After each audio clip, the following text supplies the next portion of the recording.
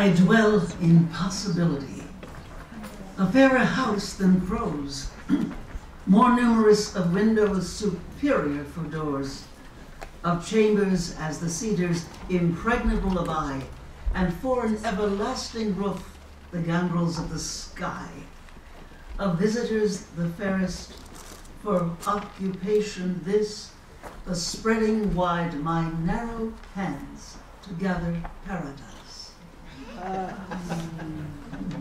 The little bell of Amherst, wren small, with bright eyes the color of sherry left by the guest at the back of the bottom of the glass, coils of rich auburn hair covering her wildly original brain as it rewove both world and time and gathered paradise.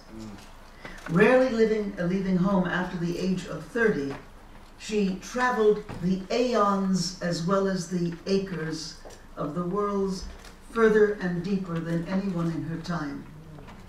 Her life was one of the richest and deepest ever lived on American continent.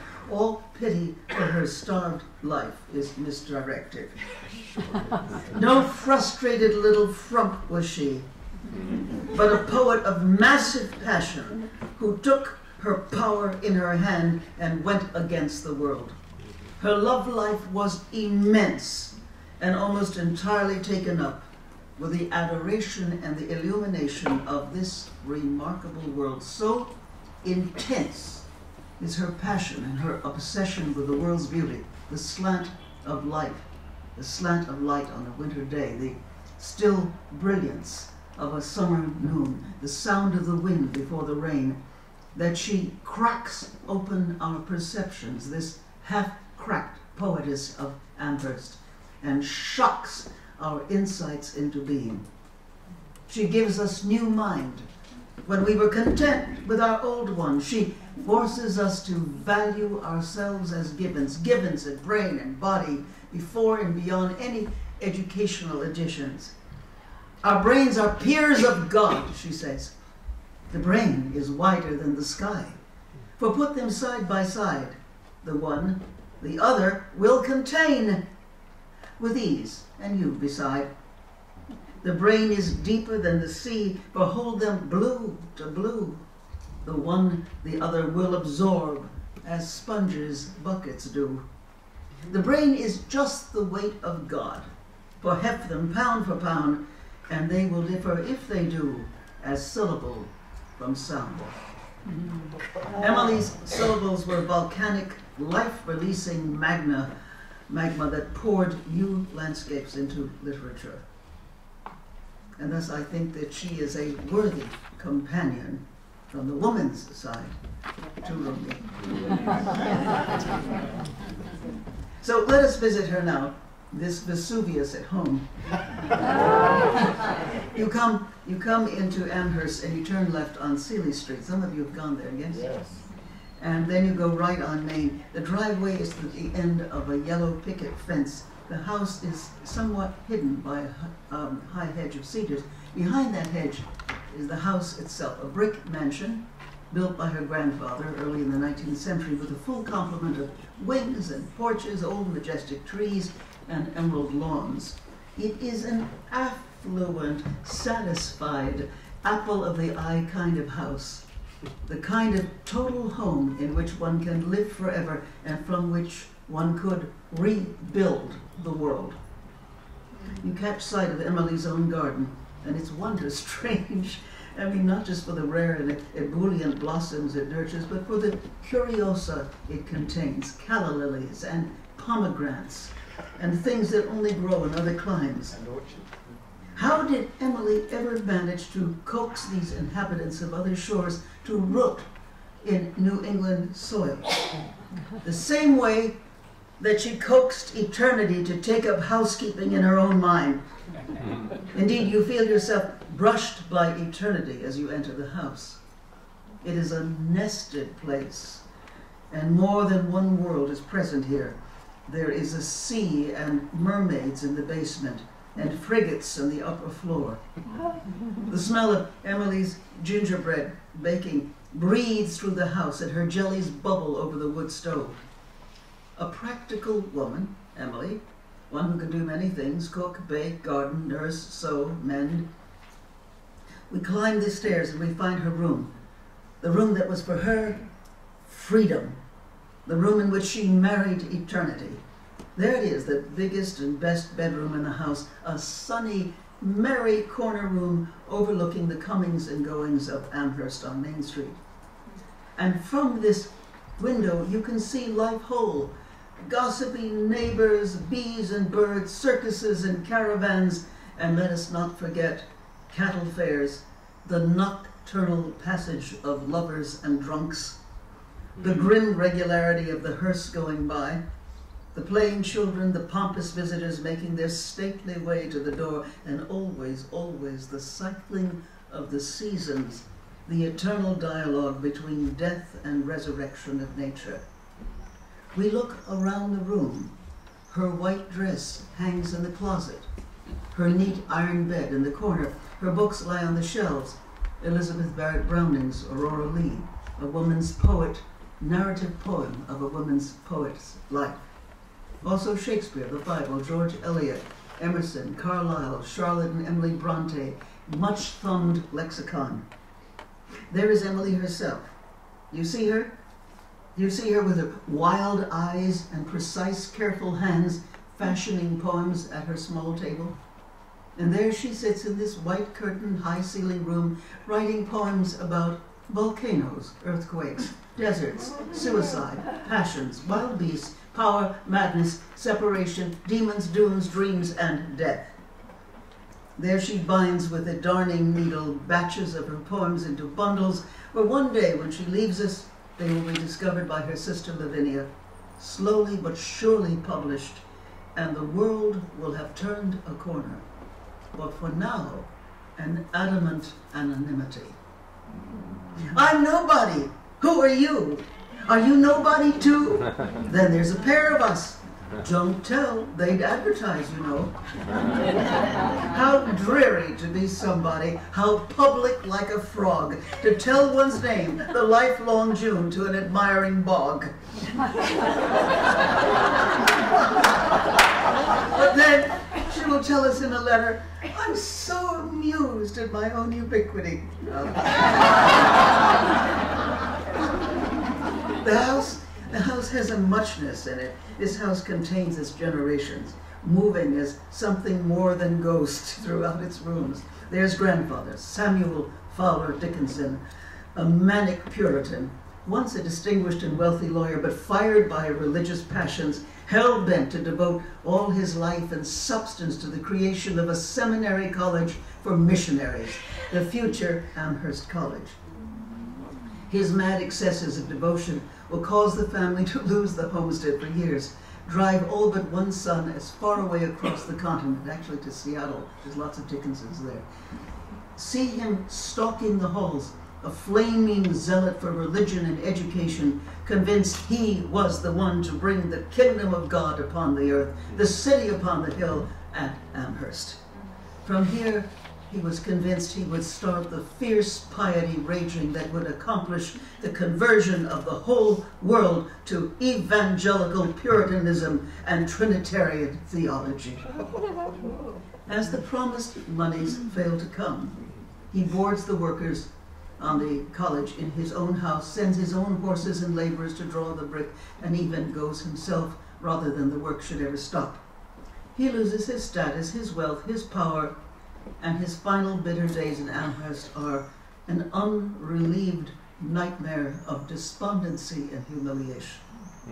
The years of grandfather blink out, and other years and faces take their place. Emily's father, Edward Dickinson, a man who from his father's experience has become phobic for failure, a complex man fascinated by the ways of power and driven to exert his formidable energies and intelligence to become the recognized success in law and business, leading citizen of Amherst, the leader of the parade, but ultimately pinched and lonely, his dry, unemotional manner in stark and chosen contrast to the booming juiciness of his spirit-ridden father. But he has whimsies too. as in the time that he leapt out of bed in the middle of the night to ring the church bells so that all citizens could wake and come see the display of the northern lights that were riddling the horizon. There is mother, diffident and withdrawn, a sallow, silent soul who will provide the comforts of home, cakes of new maple sugar, polished apples, anxious goodwill for her children, but then disappear into the shadows. One can barely see her, this Emily Dickinson. Her light shines so faintly. Emily tells us that her life is tranquil but trifling. My mother does not care for thought. She reads a little, sleeps much, and reminds one of Hawthorne's blameless ship that forgot the port. The shadows shift. The children come, firstborn Austin, followed by Emily in 1830, completed by Lavinia. Vital, independent children who found much comfort and support in each other, each in some way married to the other, and but for a few short years, never more than a few feet away from each other until the day they died. It is, in the main, a lonely household, bound, as Lavinia tells us, to those to whom you gave loyalty and devotion, but with whom you did not share your thoughts. We see the whole family passing through the doors, friendly and absolute monarchs, each in his own domain. We watch the children grow from infancy. There is little touching of them, and small communication. Father is distant, aloof except for his sonorous reading of the Bible. Mother withholds communication. The words that are exchanged are precious jewels to be hoarded and never squandered. Starved for language, Emily becomes an imagizer, valuing seeing over speaking. Speaking and writing is second best. Here's Emily at 14 writing to her bosom friend, Abaya Root. I long to see you, dear Abaya, and speak with you face to face, but so long as bodily interview is denied us, we must make letters answer, though it is hard for friends to be separated. Do write me soon, for I cannot see you. I must hear from you often, very often. Again and again, her letters are filled with longing for sight. I grow too eager to see you. It's been a long week, dear, for I've not seen your face. Shall I indeed behold you? I would whisper to you in the evening of many and curious things, and by the lamp eternal read your thoughts and responses in your face and find what you thought about me. Our eyes would whisper for us. We would not ask for language. The house moves to another house for some years, but it brings itself along. It carries the mighty cast of a nursery culture, utterly safe, safe even to make a career of being a child. How to grow up, I don't know, says Emily. I wish we were children, always. And when she's grown, she has one prayer. Dear Lord, make me a child. And in many ways, Emily stays a child, a cunning, knowing little fighter against the size and importance of the big folks and the big male god. She thumbs her nose against the whole overgrown and decaying lot of them. Her many nursery rhymes tell us how wise a child she was and how widely she observed the genius of childhood and the unfairness with which it is treated.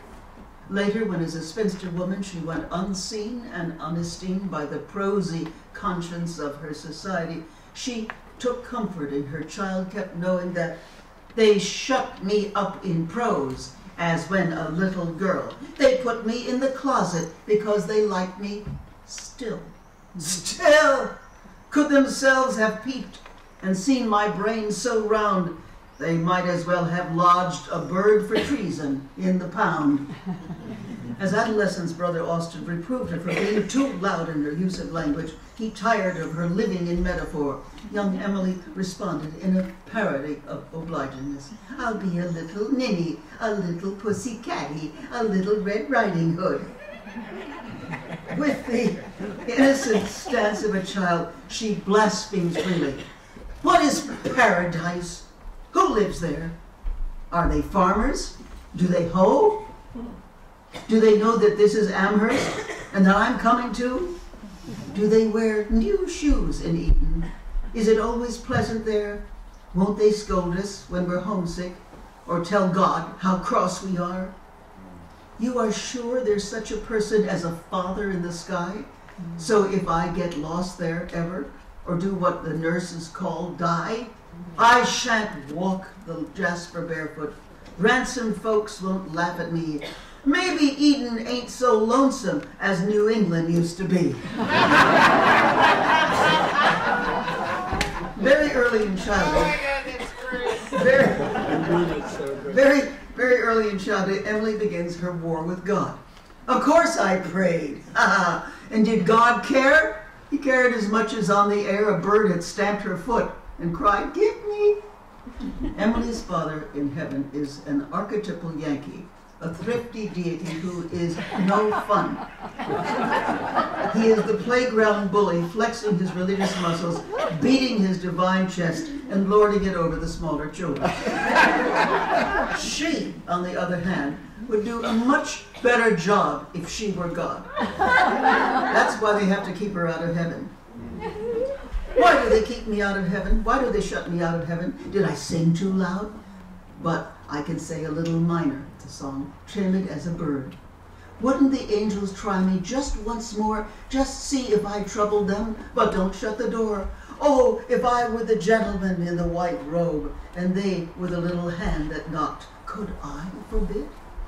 As a child in childhood, and as a childlike woman, she gloried in her small size and the capacity to turn her apparent insignificance into creative power, as many heroic children do, by the way.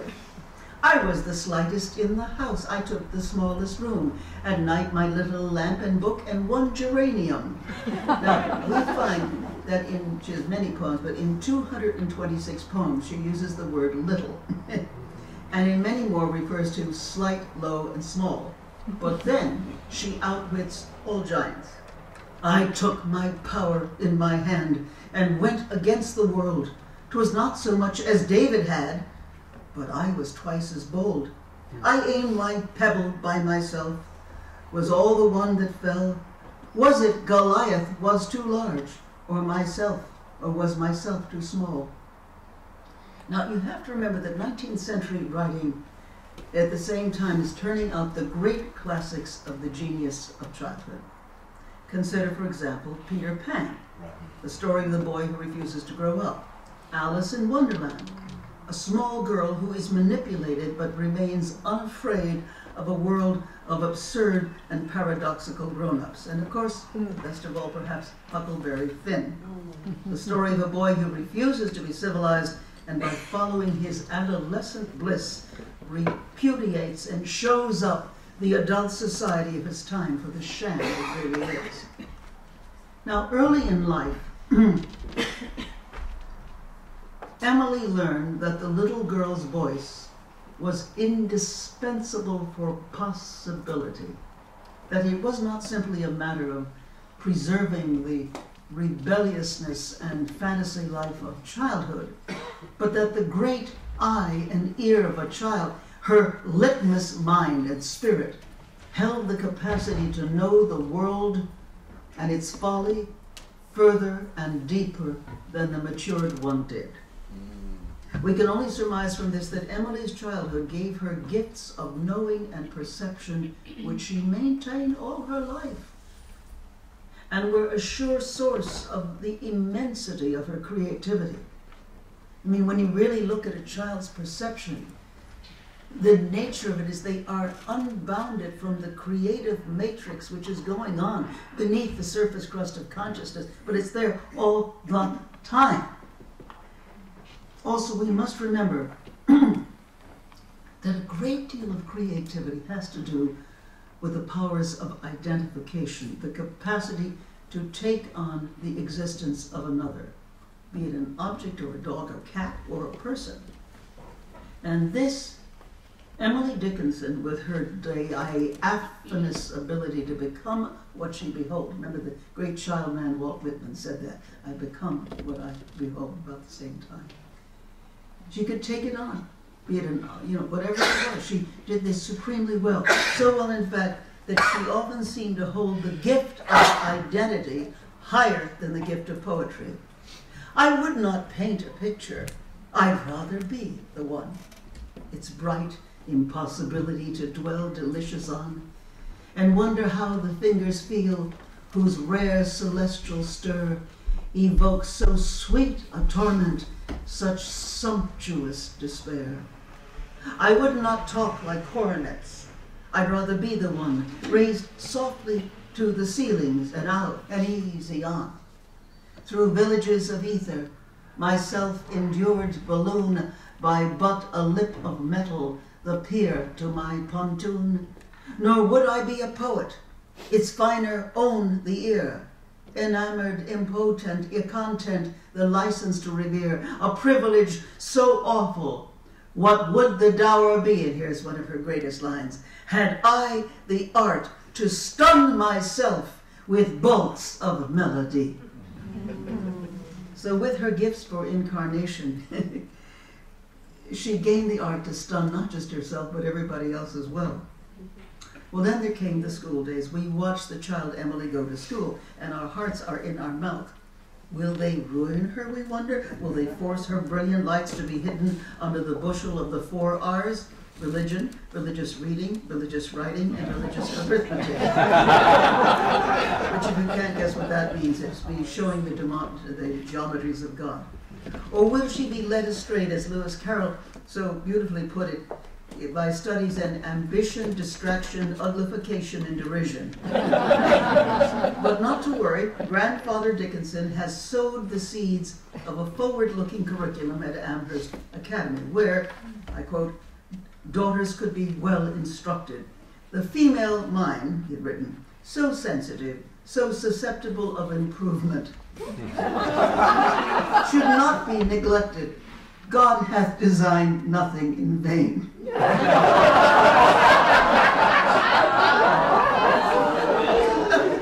Well, science turns out to be the core of Emily's studies, and she's well pleased. We have a very fine school, she writes to a friend. I have 4 studies. They are mental philosophy, geology, Latin, and botany. How large they sound, don't they? In the same letter, 14-year-old Emily declares, I am growing handsome, very fast indeed. I suspect I shall be the belle of Amherst when I reach my 17th year.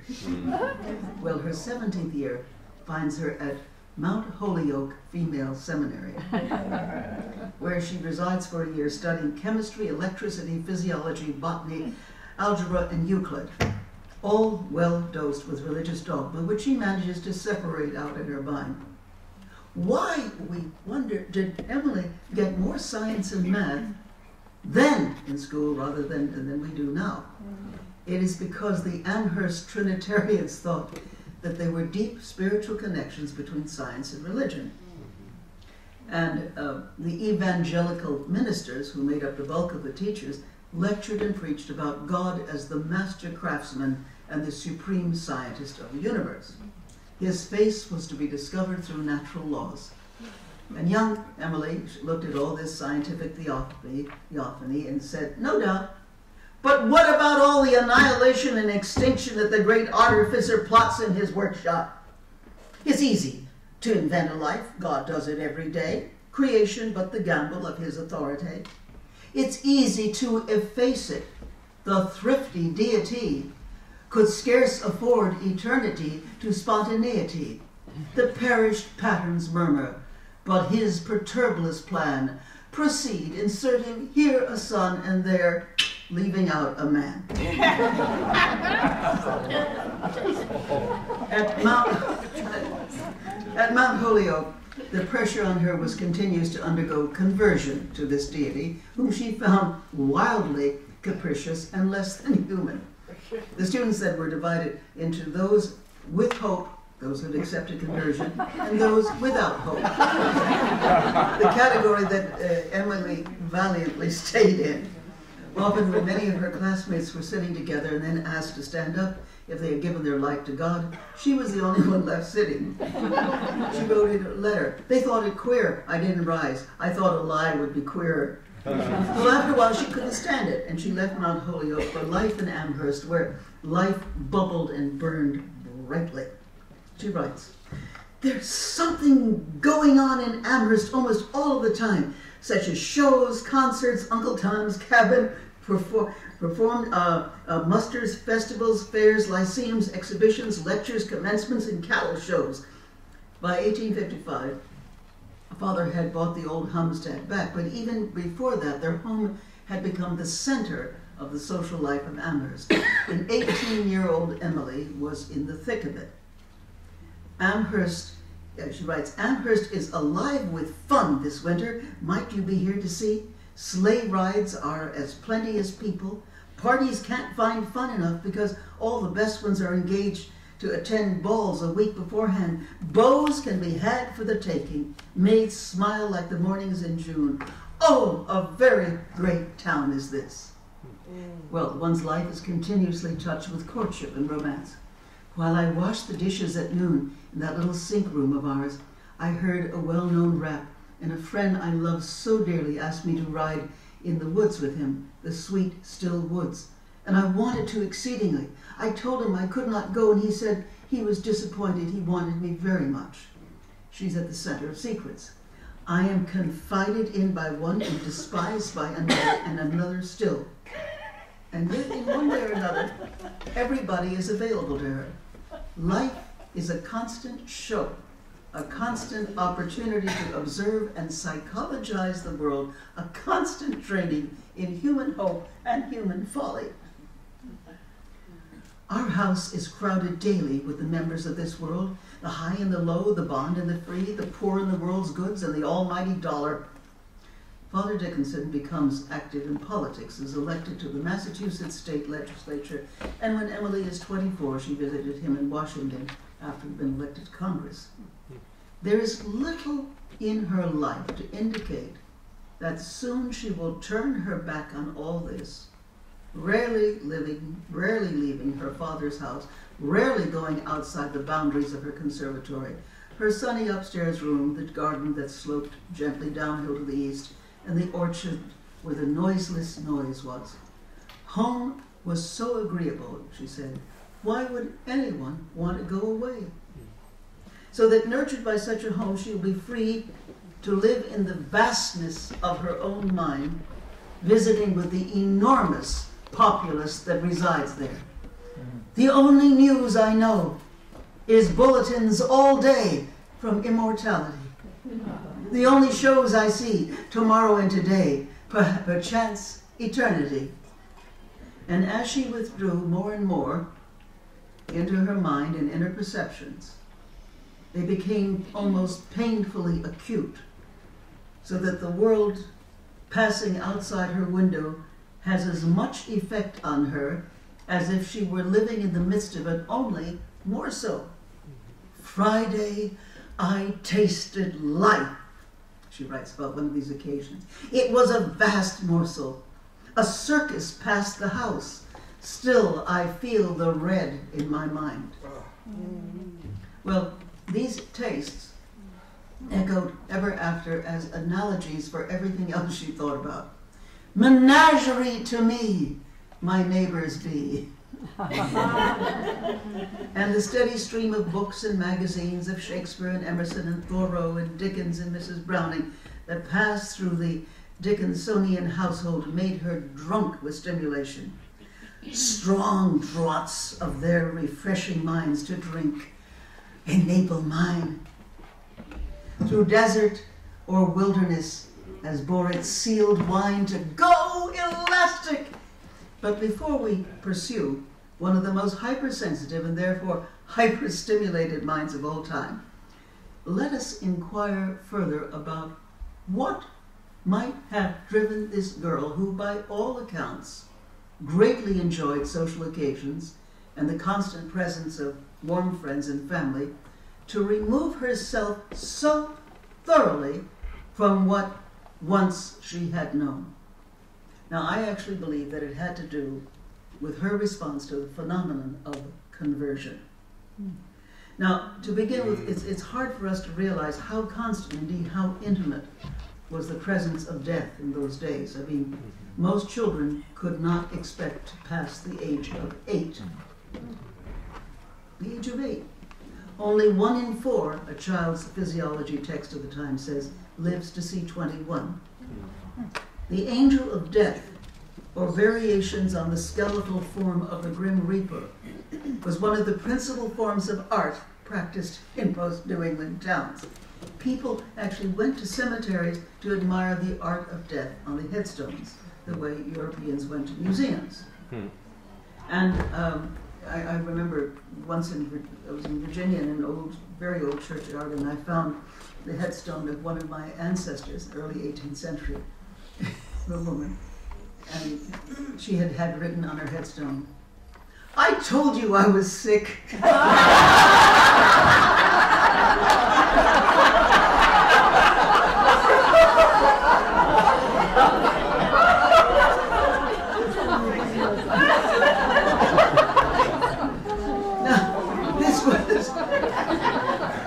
This was an age, remember, in which the medicine being practiced by white men was far, far, far more primitive than that practiced by the Native American healers whom they had driven out of the land.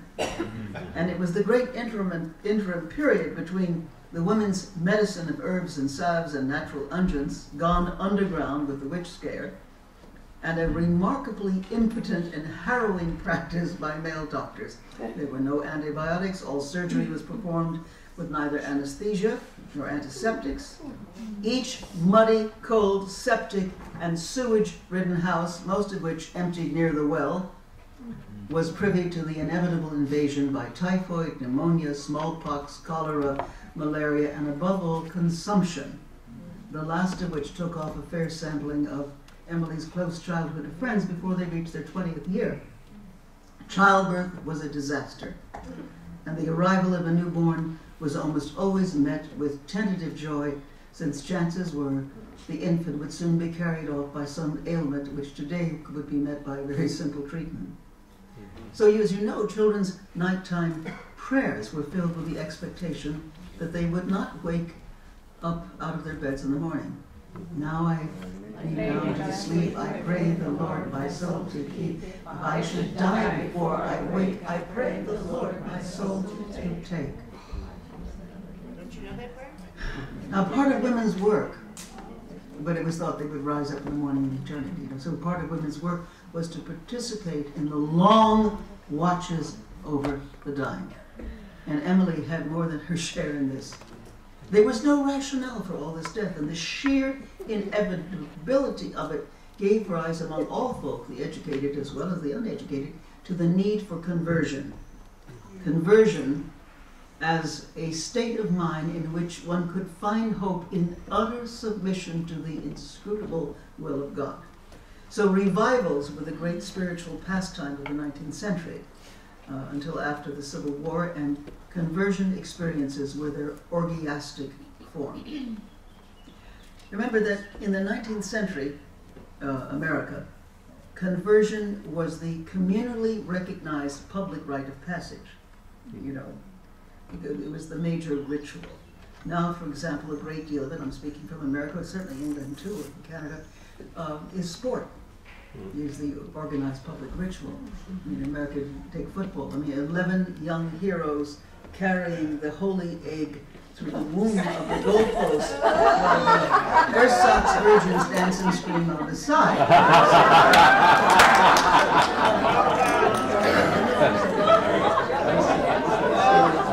This has become sport, hasn't it? Anyway. With puberty rites largely lost or greatly diminished, I mean, we witnessed the attempts of Mark Twain to revive them. Conversion, especially, was the way in which to move from youth to maturity. In conversion, everything in one's identity that you called your own was shifted, lifted up, and given over to God. Total loss of independence and autonomy, wherein an individual's control over the organization of his or her own experience given over to the Lord. So the integrated vision of the world that had united a unique set of memories and values and emotions into a coherent self was replaced by the uniform, divinely dictated vision of a world renewed in Christ's love. But what one gained in emotional enjoyment and certainty, one lost in spiritual autonomy and personal identity. Many people, women especially, became bondswomen to the church and its directors. After conversion, one could find oneself lobotomized as to normal responses to death and dying, you see. One would accept with meek equanimity the incomprehensible will of the deity and the horrors of everyday dying. Instead, one would put aside sorrow and grief for the glory of certainty of the resurrection of the dead. Dying was but the supreme way of going home. The radical recasting or deconstructing of the self necessary for conversion was the principal aim of the revivalist experience, you see. One of the most important use of the imageries at that time was the imagery of Jacob wrestling with the angel. You know. The experience was a radical restructuring, in our understanding in modern neurological terms, of the brain, mind, and emotional systems in which the local self and its individual and independent characteristics went into abeyance, often during the course of the fervor and the fever of the revivalist process, and was replaced by the collective self of the Christian soul, with its emphasis on meekness, humility, passivity, and utter submission to authority, and to love. We must not forget that those calling their listeners conversion promised them an eternity of living with God's perfect love and companionship. How thrilling, how seductive that must have seemed to the unmarried and the ill-married. One entered into intimacy with the archetype, but again, in the revivalist experience, at what a price. This was no deepening into relationship with the beloved. This was all-out submission to a particular theology and psychological straitjacket. Well, in the midst of all this, Emily from childhood, virtually to the day she died, was cajoled, commanded, exhorted to convert. But always she refused, refusing even to go to the revival meetings being held. She said, "I felt that I was so easily excited that I might be deceived, and I dared not trust myself." Yet even she felt some indescribable longing for this golden opportunity. At the age of 15, she writes, "I feel that I am sailing upon the brink of an awful precipice from which I cannot escape, and over which I fear my tiny boat will soon glide if I do not receive help from above. There is now a revival in college, and many hearts have given way to the claims of God." Her refusal was a stupendous act of the assertion of her own identity. For as Jane Langton, who has written several marvelous mysteries with Emily Dickinson, critical to their theme, writes, "It is impossible now to imagine the pressure against which she stood fast. The power and influence ranged against her in a town like Amherst, where the church loomed so large, where the clergyman was a man of supreme importance, where sermons were the matter of daily comment." And so, and of course, I say that in her refusal lay the source of the deepening of her genius and her skill with words. She deepened into her own word instead of capitulating to someone else's. She discovered her own lexicon, her own scripture, instead of becoming just another nameless bondswoman of Holy Writ. Indeed, I may say she writ her own holy and borrowed the images of the Bible to seed her own scripture. She firmly refused to be sucked into an ordained and finished word of God, however authoritative and ancient it might be. She danced with the angel rather than fighting with it, and she never seemed to stop dancing. And so the angel never went away. Became her partner, not her contender. Because she refused conversion, this hypersensitive, poetic, and psychological genius who desperately wanted to believe she had to take on God and reinvent the world, which is just what she did. I mean, I know of few cases in history where one has agreed to so great a challenge, has agreed, in fact, to wrestle with the angel, not for a night, but for 55 years, and won. I mean, it gives a whole new slant to the notion of creativity. Now, of course, you couldn't leave your house much in such an enterprise. I mean, it took all your time, space, and focus. So when I read these psychiatric diagnostic accounts written by men attributing the whole of her work and genius to the annals of spinster sexual frustration. I wonder at how distant and compartmentalized science has grown from human understanding. Because when you read Emily from inside out, you are reading woman's fecundity, not frustrated, but turned to world-making. Yeah. This is the stuff of goddesses, once and future goddesses. True, she still used the Christian imagery of her culture, baptism, being confirmed, salvation, but she used it in the service of her own self-conversion to the mind and soul of goddess as creator. For example, listen to her wonderful words of self-confirmation, her own self-crowning as goddess queen. I am seated, I stopped being theirs, the name they dropped upon my face with water in the country church is finished using now.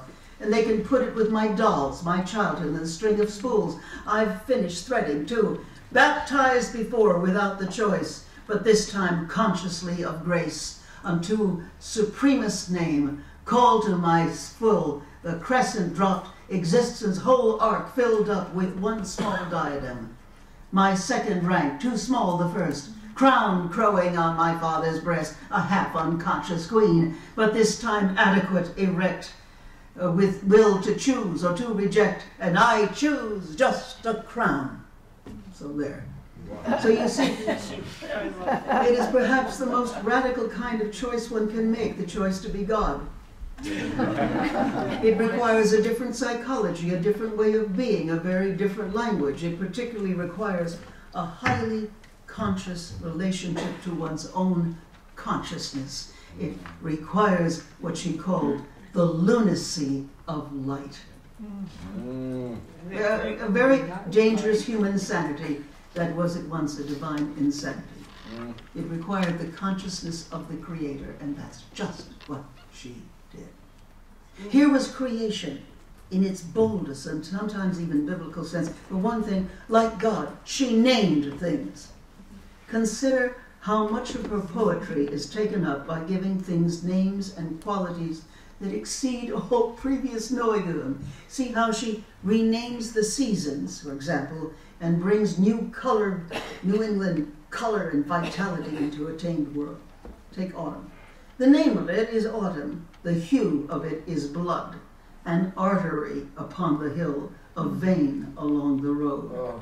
Great globules in the alleys, and oh, the shower of stain when winds upset the basin and spill the scarlet rain. Look what she does with definitions of strong feelings. Hope. Hope is a subtle glutton. He feeds upon the fair, and yet, inspected closely, what abstinence is there? Yeah. Or consider what she does with longing. Longing is like the seed that wrestles in the ground, believing if it intercede, it shall at length be found. Try her recreation of remorse. Remorse is memory awake. Her party's all astir, a presence of departed acts, a window and a door. Or of decay. Crumbling is not an instant's act, a fundamental pause. Dilapidation's processes are organized decays. Experience. Experience is the angled road preferred against the mind. Doom. Doom is the house without the door. 'Tis entered from the sun, and then the ladder's thrown away because escape is done.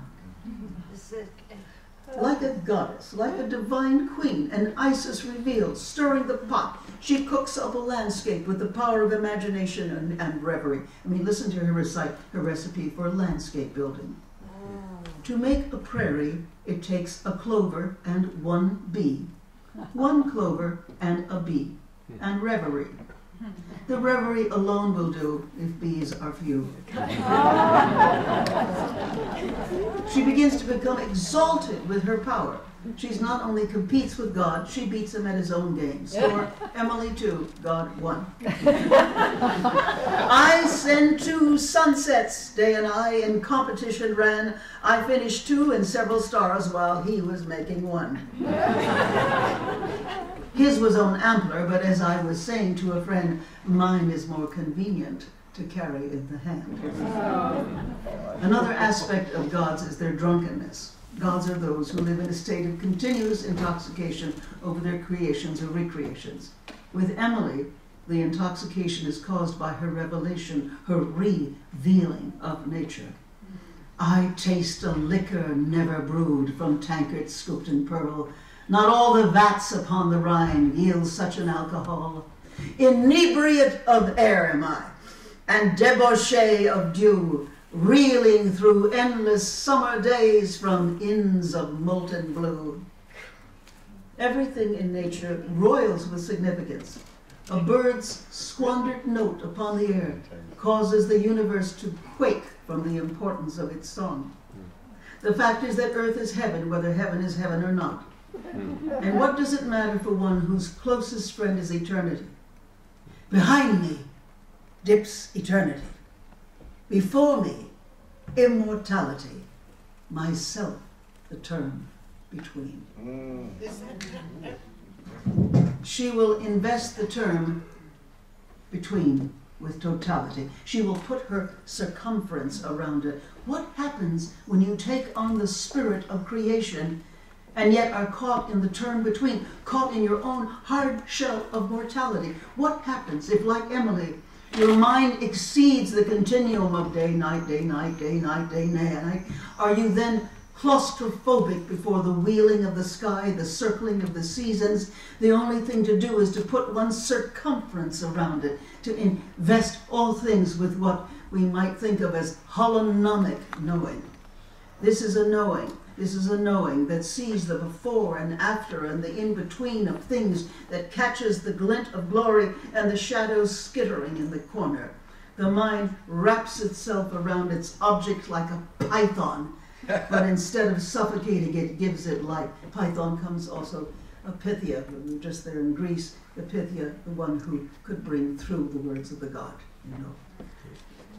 And on this earth, heaven, this earth heaven, everything is connected with everything else. Again, the gods know. So the presence of heaven on earth is so acute to be almost unbearable. And then those great lines, beauty crowds me till I die. Beauty, mercy have on me. But if I expire today, let it be in sight of thee. In a delightful book, The Transcendental Murders, Jane Langton suggests a possible romantic attachment between Emily Dickinson and Henry Thoreau, although there's not a shred of actual evidence to suggest that they ever met each other.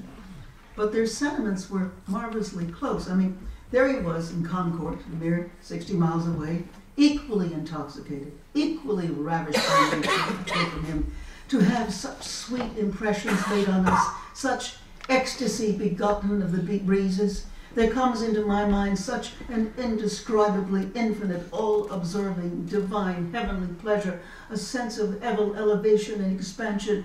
I was daily intoxicated, and yet no man could call me intemperate.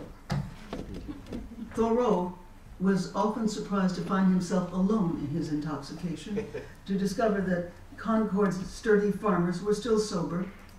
He alone was the self-appointed inspector of snowstorms and rainstorms, going about his business early. It is true, I never assisted the sun materially in his rising, but doubt not, it was of the last importance only to be present at it. So like Thoreau, Emily Dickinson felt the importance of her solitary witness. Nature, she said, plays without a friend. The sun went down, no man looked on, the earth and I alone were present at the majesty. Naturally then, both find themselves never less at leisure than when at leisure, and less alone than when alone. As Thoreau himself remarked, why should I feel lonely? Is not our planet in the Milky Way? Now, both Emily and Thoreau pour the revelations into writing, he into precise descriptions of nature as he found it in, many of you read it, Walden Pond, Flint Pond, Fairhaven Bay. She into miraculous, poetic recreations of sunsets, bird life, bees, butterflies, all manner of nature's manifold life. We like March. His shoes are purple. He is new and high.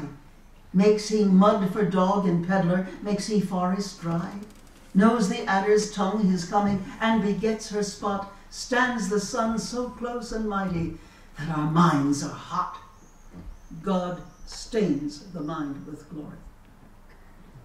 1861 to 1863, something remarkable happens to Emily. Torrents of perfection in the form of madly original letters, magnificently inventive poems pour out of her. Why, in the year 1862, at the age of 31, she writes a poem, generally a masterpiece, for 366 days of the year. Something happened to Emily.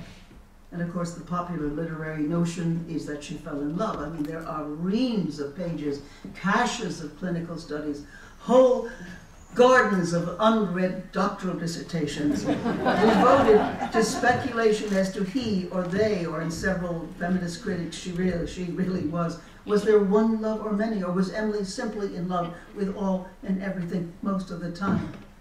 What happened to this woman, self-described as a wayward nun, to cause her to write some of the most excruciatingly true and poignant love poetry and love letters of her time? What happened to turn her into a cornucopia of invention? Not that this phenomena has not happened many times before. Witness Rumi, witness to some extent Goethe, certainly Shakespeare, Dante.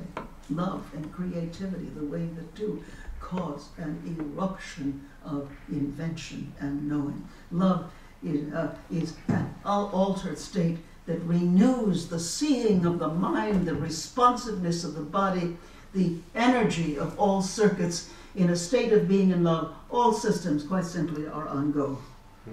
Now, the extant material on Emily Dickinson's love life is skimpy, to say the least. There was actually probably a great deal, but they burned it because they thought it was too much, so it did not get into the public. There are 3 letters to someone she calls Master, and they are wondrous strange. I mean, imagine being the object of Emily Dickinson's Vesuvial affection and receiving a letter like this.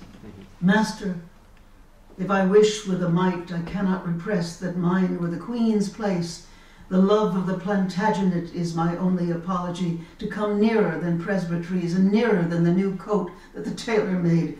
The prank of the heart at play on the here in holy holiday is forbidden me. Would Daisy disappoint you? No, she wouldn't, sir. It were comfort forever just to look in your face while you looked in mine. Then I could play in the woods till dark.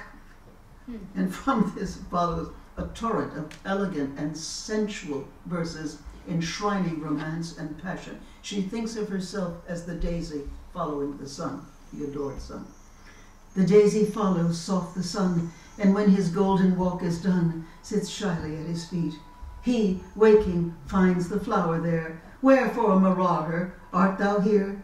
Because, sir, love is sweet. We are the flower, thou the sun. Forgive us, as if as days decline, we nearer steal to thee, enamored of the parting west, the peace, the flight, the amethyst, night's possibility. Like a daisy, she is utterly tropistic for her love. To love him, it is almost to reflect. We gather that whoever this master was, he wrote to her in bewilderment why she should love him. Her answer is enshrined in one of the greatest poems ever of the irrational givenness of the one in love, the absolute subjection to the beloved. Why do I love you, sir? Because the wind does not require the grass to answer. Wherefore, when he passes, she cannot keep her place. The lightning never asked an eye. Wherefore it shut when he was by. Because he knows it cannot speak in reasons not contained of talk.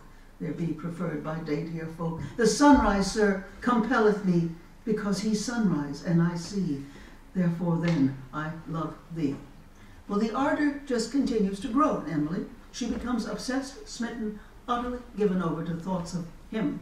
She even envies the fly upon his window pane and wishes to be with him always, forever at his side to walk, the smaller of the two, brain of his brain, blood of his blood, two lives, one being now. Well, she crosses the mid-Victorian line into a dimension of eros left unexpressed largely by poets of the time. There is no question that something of her poems of this period are immensely erotic and sexually explicit.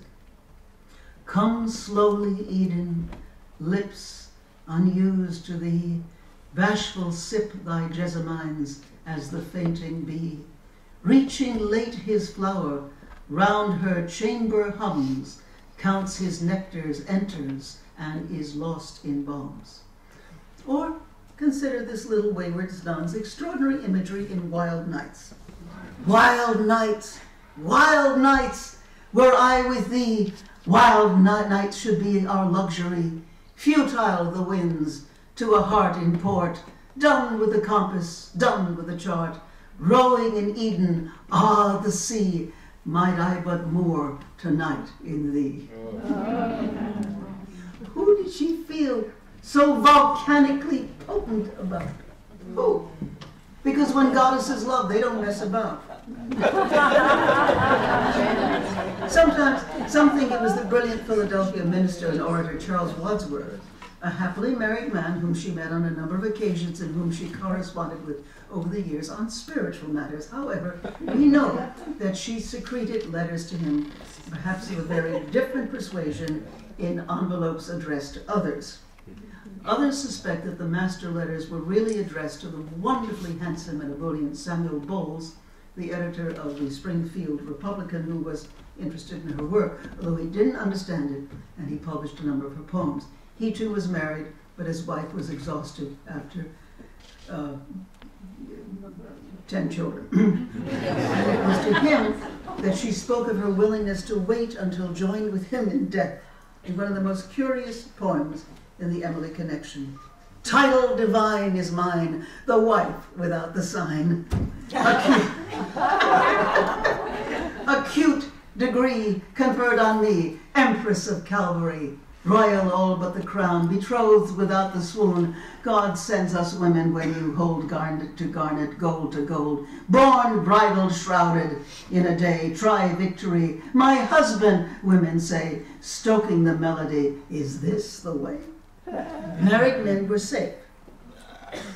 With them, Emily could enjoy the imagination of love, the title of divine of wife without the worry and the bother of the sign. She remained, however, in a state she described as snow, where any actual physical expression was concerned. Indeed, when Bowles came to visit her, after a long absence in which he'd been very sick, she refused to come downstairs, much to the consternation of her family and sister. Instead, she sent him a note from her place upstairs. I cannot see you. You will not less believe me that you return to us alive is better than a summer, and to hear your voice below than news of any bird. On another occasion, however, he came to see her, and again she refused to come downstairs, whereupon he shouted up the stairs, Emily, you damn wretch! No more of this nonsense. I've traveled all the way from Springfield to see you. Come down at once. Whereupon she came, and her conversation was reported to have never been more witty. So there. Her love, we gather, was not returned, and she suffered as only Emily could. Those who love greatly always suffer in equal measure. Here's a poem to the one she loves, but who probably does not return her affections. You left me, sire, 2 legacies, a legacy of love. A heavenly father would suffice had he the offer of. You left me boundaries of pain, capacious as the sea between eternity and time, your consciousness and me. Whatever or whoever the object of her fierce affection was, her state of mind and expression was compounded by her adversarial relationship to God. And this anger brought out the ghoul in Emily, something that has caused one recent authoress, I believe it was Camille Paglia, to refer to her as the Madame de Sade of Amherst. She dares God to take her on his take her on in his most surgical way. Rearrange a wife's affections when they dislocate my brain, amputate my freckled bosom, make me bearded like a man. She is separated from the beloved by the jealous God, and she responds in a macabre satire of Christ's nailed feet. After telling how God took away our eyes and put us far apart, she tells how they summoned us to die. With sweet alacrity, we stood upon our stapled feet, condemned, but just to see. Her valentines are ingenious if grotesque boasts. The largest woman's heart could hold an arrow too. She rages at mortality, the fact that a single screw of flesh is all that pins the soul. Incarnation in human form is, for a goddess, a perpetual torment. The butterfly, the psyche means butterfly in Greek, which is pinned to the wall by the lepidopterist God, no lepidopterist. And as for God, in her anger, she commits mayhem on him as well. For as the dying once went to God's right hand, right goes right hands, that hand is amputated now, and God cannot be found. This is the dead hand of the law, of old Calvinism devoid of moral substance. In another poem, she uses the amputated hand in a way reminiscent of Poe. Of heaven above, the firmest proof we fundamental know, except for its marauding hand, it had been heaven below. After her experience with love, Emily shows two natures, both of them heated up, one serene, the other very savage. Lightning sears saplings, volcanoes eat villages for breakfast. Nature's lips are hissing corals that open and shut as cities ooze away. Civilization liquefies at nature's touch, and she exclaims profanely to the wintry god, "Go manacle your icicle against your tropic bride." Then blithely she tries to forgive him. "Heavenly Father, we apologize to thee for thine own duplicity." I mean, there's a tremendous history of blasphemy and invective, human creative consciousness. Well, her love was surely returned by one person, a newly made widower, Judge Otis Phillips Lord of Salem, when she was 46 and he 65. He'd been a friend of the family for many years, but upon his wife's death, a most passionate correspondence followed. The fact that this exchange of love letters follows so quickly upon the death of his wife in a time when the dead are sanctified and memorialized for a very long time suggests that both parties felt very strongly for some time. Take this letter of 1878.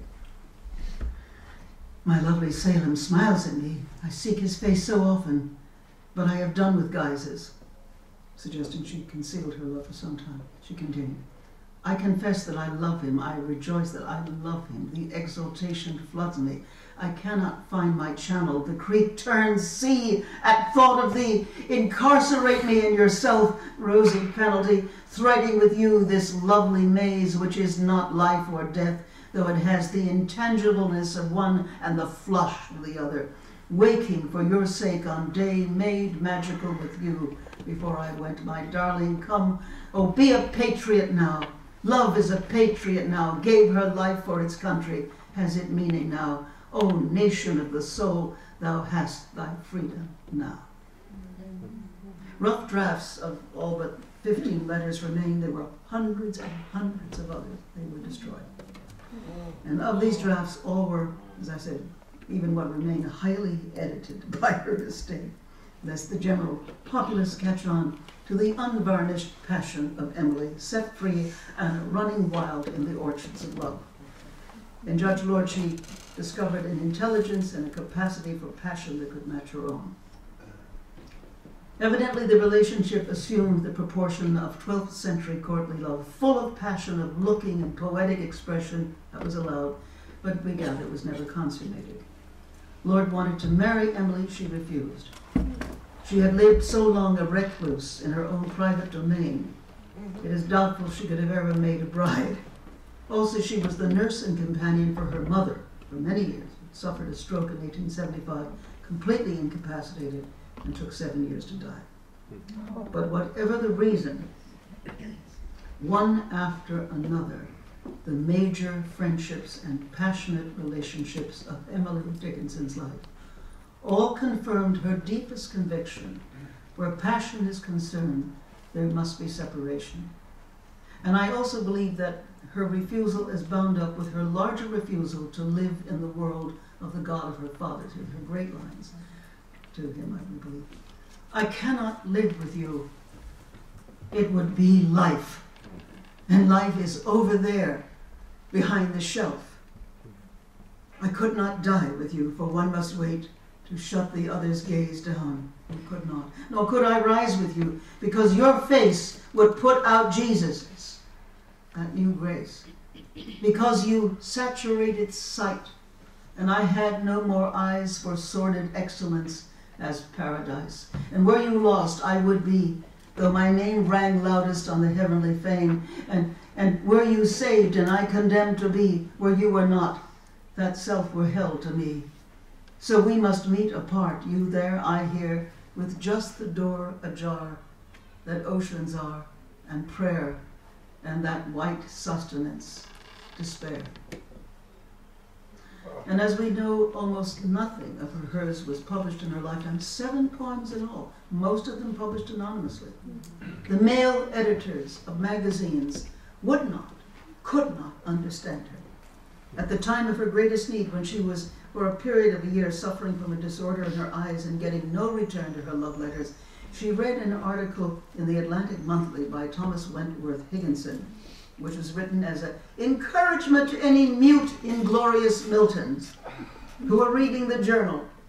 He was astonished, as he said, by the wonderful effusions that landed on his desk. But the most wonderful of all was the letter from Emily that began, "Are you too deeply occupied to say if any of my verse is alive?" Higginson wrote back, and their correspondence lasted for the rest of her life. As an advisor, sadly, he failed her. He found her poems too bizarre, advised her not to publish. But at least she found a willing listener in her literary work. She called him her preceptor.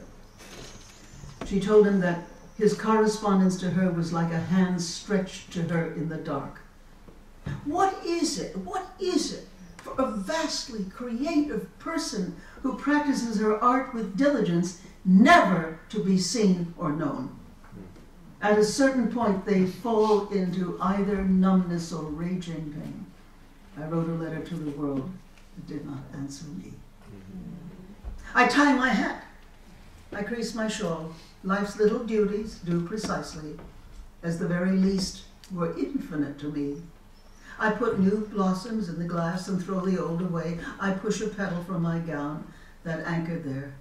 I weigh the time, 'twill be 6 o'clock. I have so much to do.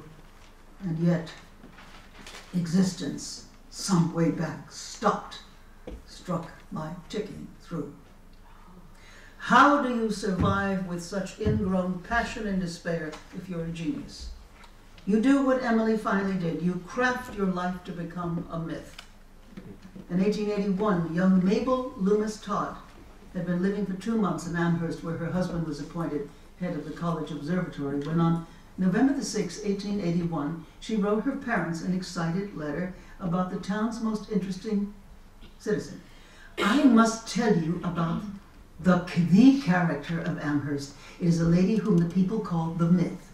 She is a sister of Mr. Dickinson and seems to be the climax of all the family oddity.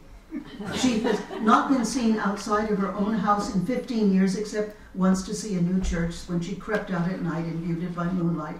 No one who calls upon her mother and sister ever see her, but she allows the little children to come once in a great while, and one at a time to come in when she gives them cake or candy or some nicety, for she is very fond of the little ones.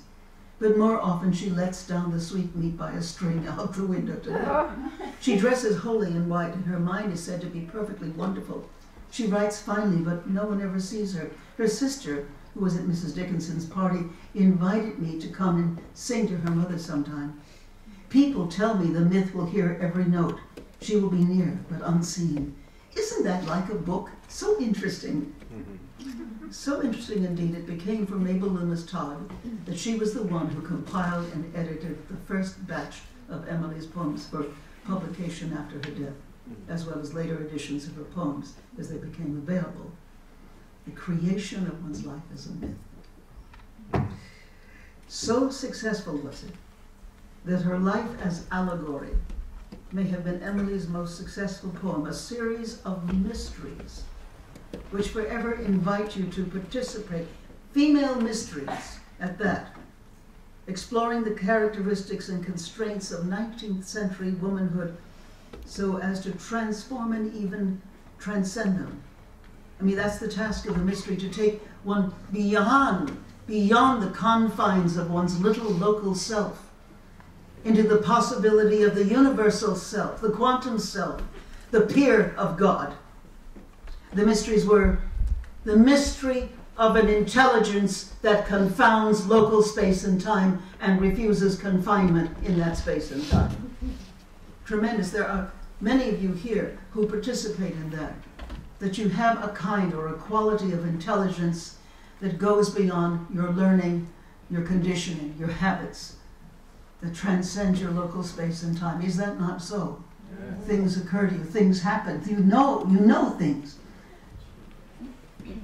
The mystery of the missing lover. And who is the lover? Because ultimately it is the beloved. But it had to be directed toward people, or a passionate love of nature, which is sufficient, I suppose, because of a refusal of heaven, of the God of the time, you see. And finally, the mystery of the muse, the mystery of creation itself. In spite of being unpublished, Emily saw to it that her poems and letters went winging everywhere. She writes to famous men and women, and they would be so bemused by her originality, they would all answer her. She daily wrote potent, loving letters to her sister-in-law, Sue Gilbert, who lived only 300 feet away. She wrote to a very famous novelist of the time, Helen Hunt Jackson. What did she write? Starts with L. Ramona. Ramona, yes, Ramona, yeah. And it was Helen Hunt Jackson who, alone among her correspondents, recognized fully her genius. Again and again she asked for Emily's poems and urges her to publish. She says, "It is a cruel wrong to your day and generation that will not give them light." And she rightly prophesies in the same letter, "Later generations will know all about you, and your poems will reside in many, many hearts." It all ended finally in the mystery of death. Death, a theme that looms so large in Emily's thinking and writing. Death was her neighbor. There was a cemetery behind her house where she lived between the ages of 9 and 24. And funeral processions were the regular occurrence on the main street down from her window. All her life, she was forever predicting, anticipating, looking forward to her own death. She hoped that there was an in-between place when not quite alive and not entirely dead, that she would know everything that there is to know. That's a wonderful life. Death was the ultimate lover, the final mystery, the one who would finally seduce her, as she says in one of her grandest poems. "Because I could not stop for death, he kindly stopped for me. The carriage held but just ourselves and immortality. We slowly drove, he knew no haste, and I had put away my labor and my leisure too for his civility. We passed the school where children strove at recess in the ring. We passed the fields of gazing grain. We passed the setting sun. Or rather, he passed us.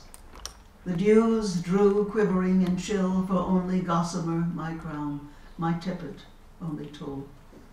We passed before a house that seemed a swelling of the ground. The roof was scarcely visible, the cornice in the ground.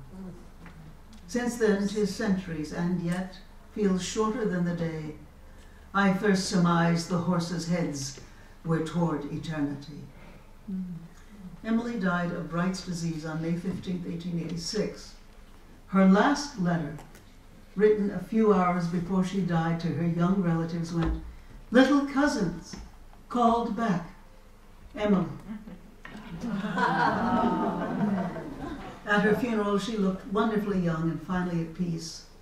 And within a few days, Her sister Lavinia opened her box of poems and discovered the priceless treasure hidden there. And Emily was launched again into the world and time, and poetry turned a corner. She had wrestled long and hard with God and won. She gave a new ordering to reality and rewrote the priorities. She said, I reckon when I count at all, first poets, then the sun, then summer, then the heaven of God, and then the list is done. But looking back, the first so seems to comprehend the whole, the others look a needless show, so I write poets all. Wow. Emily Dickinson. Thank